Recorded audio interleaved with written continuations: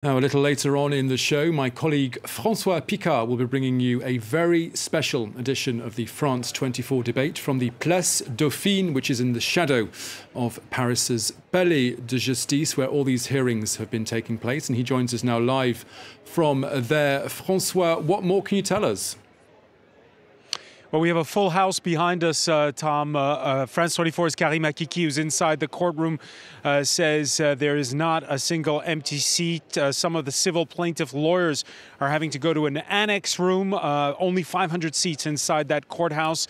All of the defendants who are free on bail are in the box. They're waiting. They were waiting a few minutes ago still for those that are behind bars, including the lone survivor of that commando, Salou Abdeslah, to appear in the courtroom itself. A lot of anticipation. I earlier spoke with Catherine. She's a survivor of the attack on the Stade de France. Remember, on the night of November 13th, 2015, there was a friendly match between France and Germany. She was wearing her France football kit as she waited online to go in as one of the civil plaintiffs.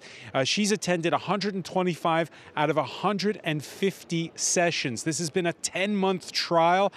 She said to me that she feels that there's very few people who haven't been changed by the past 10 months. She thinks that it has been an important moment, this trial, that rule of law is prevailing. And what she wants most of all right now is for the verdict to be fair. Okay, François Picard there in central Paris. We'll be coming back to you, of course, very shortly.